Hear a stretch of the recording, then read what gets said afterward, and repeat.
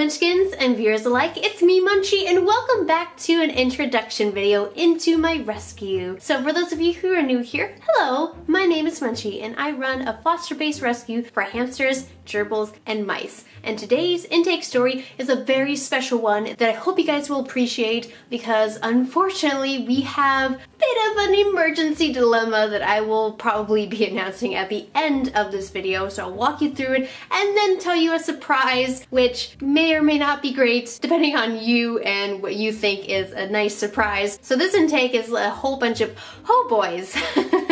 Today we have intaken two Roborovski hamsters named Mary and Pippin. We don't know what their previous names were, so we came up with Mary and Pippin, and thanks to our volunteer transporter up north of us, she was able to safely rescue these hamsters and then get them down to us where they are now in our care and are being watched and quarantined until they are able to be put up for adoption. So these guys actually I had found on Craigslist, and I reached out via my rescue saying, hey, hello, I am so-and-so, I'm contacting you for my rescue today. I noticed these are kind of an emergency ASAP, need gone right away. Would you be willing to surrender them into our care? If not, and you're looking for an actual home that they can go into, just keep us as a backup, because a lot of the times people do want them to go directly into a home rather than say a foster-based rescue like us, where a lot of people, they get the wrong impressions for rescues and it makes me sad. So I let people know what to do and or to use us as a backup. And she was telling me, oh yes, that would be great. When can you come by? We're not able to go down to meet you there, because I did mention the location, but these guys were just very nice and pleasant to talk to. And so I just sent them over to my transporter who was in their area, and she was able to get them safely from them. It was a good interaction, good time talking. But the reason why these two Roborovski hamsters were surrendered to us today was because they unfortunately caused an allergic reaction in her boyfriend. But before I introduce the hamsters to you guys, I do want to show you what my volunteer transporter gave me that they gave her. Now these guys came with two cages. We do not know exactly if they were housed separately or together, but upon transporting them into our care, our rescue, that the owner actually gave them to our transporter in a box together. So they came together. So this would be our first pairing of dwarf hamsters. Now we let our fans and viewers know and supporters know on Instagram that we do not really like it when hamsters are paired. People want to go out and seek paired hamsters, but when we get paired hamsters that have been together for a while, not causing any issues, we will be willing to keep them. But when people go and seek them is when we're like, hey, whoa, wait, because one, they have to be the same litter. Two, they have to be introduced at a very young age. Three, they need to be the same genders, please, same genders, because their gestation period is 22 to 30 days for Roborovski. So they're a bit different than Syrian hamsters, which is naturally at about 16 days for pregnancy, because Roborovskis are actually one of the oldest living hamster because they can live up to 4 years. It's really crazy when you hear that versus like a Syrian, that they have such a short amount of life, especially pet stores. I don't believe we knew exactly where they came from. We don't believe they're from the same litter because one looks a little bit older than the other, and so maybe we thought that maybe they were paired together. But let me show you what they came with. First off, exercise balls, and I always like talking about them because I want to give people my opinion, as well as I just want to let you guys know there's better options out there. So exercise balls, these things get very dirty, as you can see, because they've been rolling around for a while. This used to be a lot clearer, and if you, because I could see some, ew, oh god, I can't see pee in this one, and I'm touching it too. Okay, you probably can't see,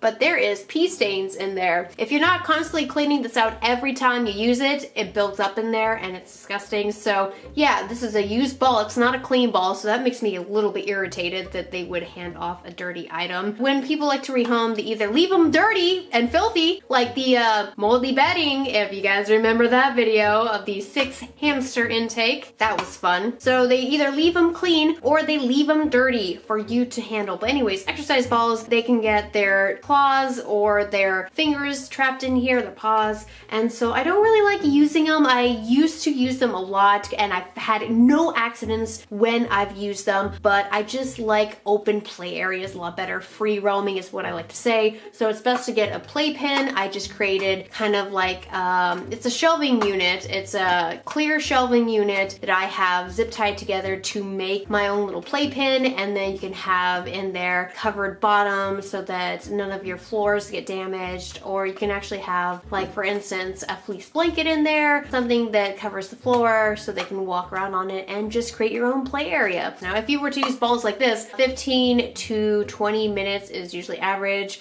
Max is around 30 minutes for your very active ones, and I only have a few exercise balls that I am keeping in case of emergencies, where when we had a lot of Syrian hamsters, I cannot physically at my rescue take them out to have their own playtime. You really should have playtime outside of their cage for Syrian hamsters, but unfortunately I just hit myself in the nose with this. I don't know why I'm doing this. It's fun. It's okay, it's distracting, never mind. Sorry guys, I just realized I might be distracting for my video because I'm playing around with it, but I still have some in case I can't get to everybody's needs, because there's a difference between a rescue and rescues housing and their situation versus personal care. A lot of people are getting rescues and personal care mixed up, and when seeing my videos for the first time, people are then alerted and alarmed saying, hey, why don't you do this? When it's either we do this, you just don't see us doing it or don't hear about us doing it because we express ourselves elsewhere, not always on YouTube. We mention a lot of stuff on Instagram too. Or we don't do this because we don't have enough time. We are a rescue that has intakes and then rehomes, and so we have a lot of animals coming in and leaving, and so we don't have enough time for personal care. So there's a difference. But anyways, those I don't really like, but I will hold on to a few of them, but just have personalized playpens. Much easier. Much better for them too. The worst food to be feeding your hamsters, because they are not a hay-based diet, they are a protein-based diet, is hamster gerbil food from Oxbow. Terrible. This stuff sucks. Please do not feed them. I've been getting a bunch of Roborovskis with these bags for some reason. These are not good. The #1 ingredient in here is Timothy meal or Timothy hay. Do not purchase Oxbow. I made a whole video about it. They're garbage for hamster food, but they don't miss the mark on anything else besides hamster and gerbils. So good job, Oxbow, for providing other species of animals with the correct care and nutrition. Just you suck at hamster and gerbil. Next, we have some Tiny Tails tubes here that we can reuse. These are really great, especially when we get in mice, because we like to create tunnel systems for mice. They love it so much, as well as Roborovskis and dwarf hamsters do like them, but it also depends on the hamster as well. So a lot of the times our mice like to use them, and I'm just kind of putting them all together here. Look at me, and they're actually very easy to get on. Ooh, this one's dirty. Gosh dang it. I just noticed that. Oh wait, that's a KT. Guys, oh, I made a discovery. Look at that. You see that? That's a KT that it can fit onto a Tiny Tails brace. Oh God, what is this called again? Oh no, I'm going blank, but you know what I mean. It could fit. But you see the difference in size and quality. KT is so much smaller than Tiny Tails tubes. Tiny Tails gives you room. However, with the KTs, on the inside, it wraps around in here, as you can see, and it has good traction. Whereas if you were to position, say for instance, tubes like this, it's very steep on the inside. So unless your hamster has bedding piled up in there, they're gonna be whoop, sliding down and or not wanting to go down. That's why I do not like it when I see the Tiny Tails being wrapped around really funky like, because they're trying to make it so they don't just have a complete drop, but some of them do in the Tiny Tails cages. They just do a complete drop, and they're so steep they can't grab anything, they don't have any traction, and so that's why KT tubes are better when it comes to traction and trying to climb up and down, whereas Tiny Tails is better for bigger hammies. But I still don't give Tiny Tails tubes to even Syrians. I don't put them in there. I actually get PVC pipe to give to Syrians. So I don't let them touch that. That's only for dwarfs and for mice. Now next, we have a Living World really tiny bell bottle here. I don't think I want to be using this. This doesn't look so great. And so it's just a very small amount of water in that water bottle, and we have better ones. So I'll be getting rid of it. I will not keep it. And then we do have what looks like, let's see, it says SAM, Small Animal Module, Pen Plaques Incorporated, made in Thailand. I don't know what this is from, but it sucks. Oh my gosh, no, thank you, It's dirty too, so it came from an enclosure and or an attachment to an enclosure. That was in there, and then we have a pink Hot Wheels track. Why? Why is that in there? And then we have a wooden robot head, which this actually reminds me of these things that I used to play with when I was probably growing up. Until 8 years of age, there was these really cool blocks at my school where when it was playtime, because it was always Friday, it was playtime, you can just have a bunch of time to play. Thank you, school, for having that. I don't know if other people's schools had that, but you had like an hour or like an hour and a half or something like that where you can just do whatever you want. It's playtime, get on the computers, play some cool games, play Oregon Trail, Amazon Trail. Oh my gosh, all the fun stuff. Oh, it was just so much fun back then. But there was kind of blocks like these. Don't use woods you don't know of that has paints that they shouldn't be digesting. Just don't. This is bad. Throw it away. Ugh, why is it in there? And then we have another tube here. We have what looks like might be a KT. Let me see. I see writing on it. It says Pen Plaques Incorporated. What is this from? I need to look this up. And or leave comments down below if you know where it's from. And then we have, which maybe you will find out the theme of one of their cages. We have this that also has one of these attachments here. Ooh, don't break. There we go. One of these attachments, as you can see right here. This is not supposed to be here, but apparently it works. This actually works. How about that? Oh, this has traction in here too. Ah, this might be a good tube. Oh, it's dirty. Dirty right there. Oh gosh, can you see it's dirty? Oh, all these things I'm touching, don't worry, I sanitize afterwards when I touch these things. But another one of these. And then the first cage, which is the most frustrating cage. I actually tried putting this together and I couldn't put it together and there was a few things missing. So I might actually be making a bad cage review in the future of this one, but yes, as you heard me, it is a bad cage, and it is the Habit Trail Space Station for hamsters. What the Sam heck is this? Oh my god! What is this crap you see before me? Why are they being blasted off into mother effing space? Well, yeah, right here it shows you all these really cool things. Like this, for instance, you crawl all the way up here and you're just blasting off in a rocket ship. Oh my gosh! I'm not trying to make fun of kids. I know these things appeal to kids because they are for kids. I get it. But these should be toys, not living creatures. Please do not be getting your child out there a living thing unless you understand you, the parent, are responsible for that animal. Your child cannot be responsible if they are very young. They should not have responsibility over a hamster, and you should understand that if given a child an animal, that they treat it as a toy. That is a bad move. That is not how you make a person have responsibility. They will not learn it that way. Do not do that. Please understand, if your child wants an animal, they need to understand responsibility. They need to understand feeding. They need to understand taking care of it, taking it out. It's not like a cat or a dog when it comes to these small animals. There is more routines with small animals than you realize with a cat or a dog. And cats and dogs are way different than small animals. People think small animals are going to be easier. No, they are not. Once you do your research, you understand a little bit more about how these guys actually act, the way they are, how to get used to them, all that. They are so much more responsibility than you could ever imagine. And I really wish parents would realize that. Please, if you are to get an animal, do not force it in something like this because of the design of it, but because it is the correct space requirements. Not any gizmos or gadgets appealing to humans, but hamsters, they're going to live into these because that is what meets their needs. Do not, just do not. Please understand that I am really fed up with companies that are just catering to people, not to the animal of which they claim they love and support and are caring for. This is caring for you. Anyways, so I couldn't put this one together. I couldn't put the base together, I couldn't put any of this together, and it came with no instructions. And I tried my gosh darn hardest to put this together, and it frustrated me. This might be the worst cage, worser worser, which is not even a word, worse than the Tiny Tails rocket ship. And I am saying that as somebody who avidly,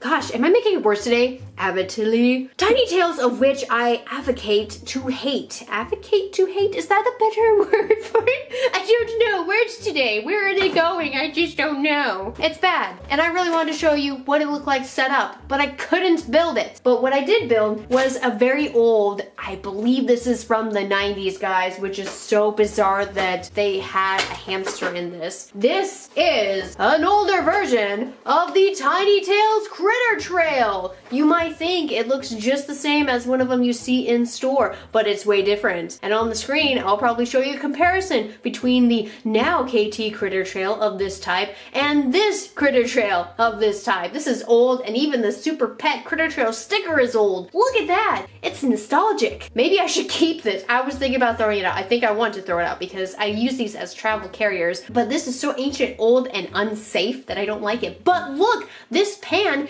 is bigger in depth than the original KT that's on the market now. But yeah, it's so old. I don't know where these guys got this from, but just look at it. The latching compartment is so insecure. Like when I put this on, it's this big chunk right here, and I had to get it on exactly, and it's just so weird. And just look at it. Sorry if I was facing it off camera, but look. And I want to show you the wheel because that also gives it away that it is an old cage. And this wheel is probably why they redesigned it, because it's dangerous. It is so dangerous that it is a disgrace. It really is. I mean, look at this. What? And it's noisy too. Do you see there's something wrong with this wheel, right? Like this wheel, the size of it is a lot bigger than some of their wheels that they have on the market now. I haven't measured it yet. You can see here, it makes a bunch of noise. But if you take a look at the slits right here, you see the slit? Yep, you see that?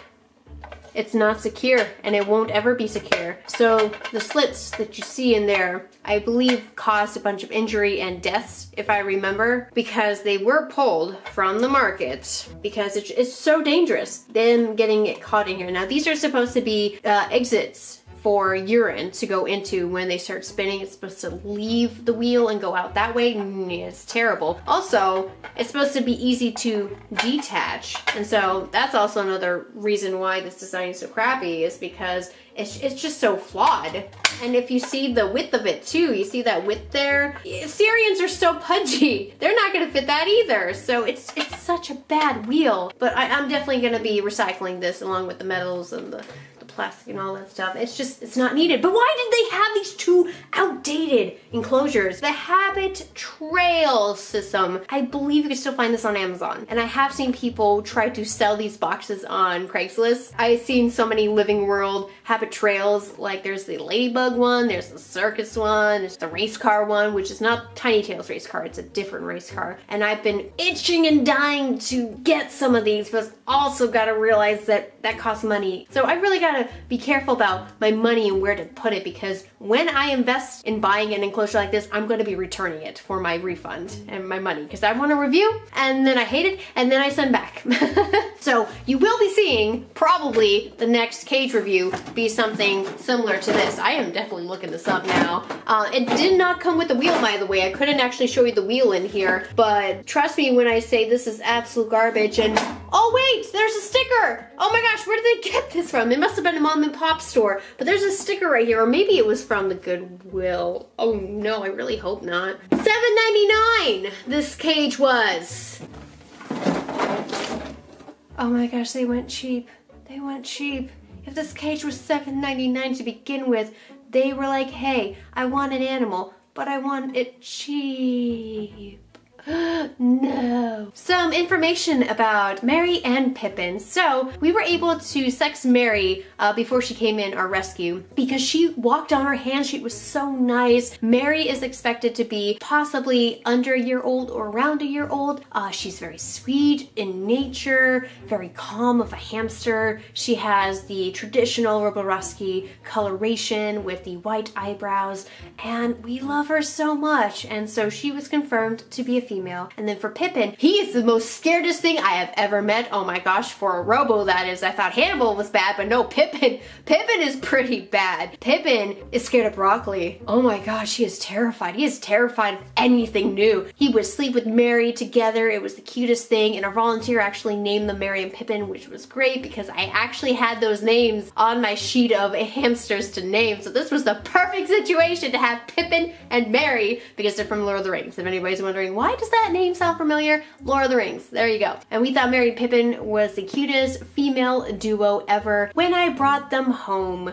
and put them in and gave them a day to just relax, do their thing because they were kind of nervous about their new environment, I noticed something. Pippin was running on the wheel one night, and Pippin, by the way, looks to be about a year or older, so we are estimating he is over a year old just because of the way he looks. But anyways, Pippin was on the wheel, and we found out Pippin is not a female. He's a male. We have a female-male pairing! So I immediately separated Mary. Poor freaking Mary. So now we are going to be on hamster watch because their gestation period is 22 to 30 days, and I have to wait till November 30th to even see if Mary is going to be giving birth to a litter of pups. And I really hope not, because I don't want more hamsters in the rescue. I don't want to be caring for these poor hamsters, which we do not know if they are actually around the same age, if they're in this.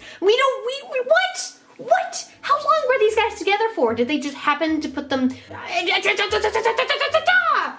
just don't know, guys. So let's make this clear. We were given 2 cages because we thought they were being housed separate, but we were given them both in a box together. So maybe they were actually together. They got along very well. They didn't seem like they were fighting, but one's a boy and one's a girl. We don't know if these people got them from a pet store or were misinformed, or if they were intentionally breeding them and they were a breeding pair. So the volunteer wanted to ask a few more questions, and I don't exactly know the conversation, but I do understand that when the volunteer had some questions and was asking them after they did the surrender to us, they did not respond back. So it made it seem a little shady, but at the same time, when you give up an animal, you might not want to hear any more information about the animal because you didn't put your heart and soul into it, which kind of seems like this was one of those cases where they might not have put their heart and soul into caring for these animals, because as you see here, there is no hides. There is absolutely no hides in here. The only things you see are tunnels and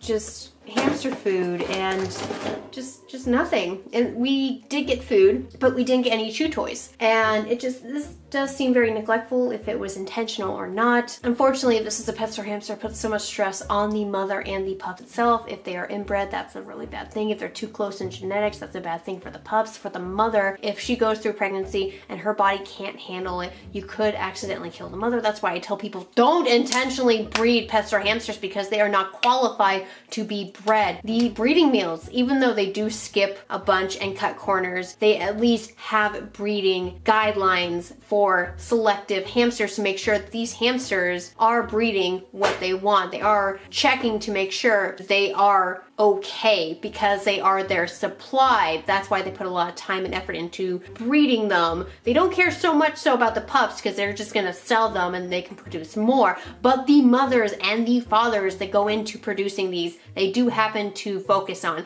But for ethical breeders, they really focus to make sure the mother and the father are in good health to pass down these genetics to their pups, their offspring, to keep a healthy bloodline. They care so much. So if you are taking an unhealthy pup from a pet store with unknown genetics or poor genetics and breeding it, it is bad. I will make a video about this because I get so revved about this, but we are very scared. So if she does happen to have a bulging belly, we will know. It's very obvious when it comes to pregnancies and hamsters. When their belly starts to bulge, you can tell. We have probably about 20 days left, I want to say, roughly, of just waiting and hoping that she's not pregnant. So unfortunately, Pippin is scared and by himself now, and he has no one else to comfort him him, which is unfortunate, but we had to do it. And Mary is by herself, and now she's not crawling on our hands, but it could be one, she has instincts to protect herself and her young if she is indeed pregnant, or two, she doesn't have the comfort of a partner, so she's still trying to trust us, even though she did trust us in the beginning and was walking on our hands, being very friendly.